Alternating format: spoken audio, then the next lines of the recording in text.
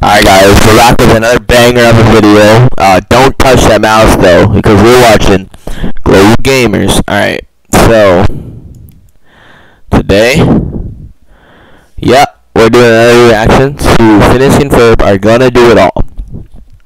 So let's see this. There's 104 days of summer vacation.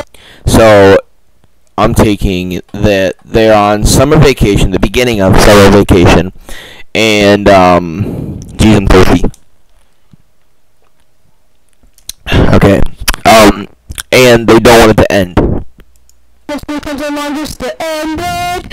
So any problem for our generation is finding a good way to spend it. Alright, so I believe that what they're trying to do with that saying is they're trying to get the best out of their summer. Like maybe building a rocket or fighting. Building a rocket? These kids are smart for like 8th grade, maybe? Alright, let's continue. Come on, you're climbing up the Eiffel Tower. Climbing the Eiffel Tower? I don't think you can do that. Maybe it's illegal. A little risky. Discovering something that doesn't exist or giving a monkey a shower. A shower? Oh, that's so silly! Surfing totally, creating nanobots and locating Frankenstein's brain. Oh, Frankenstein's brain? Where are they gonna find Frankenstein?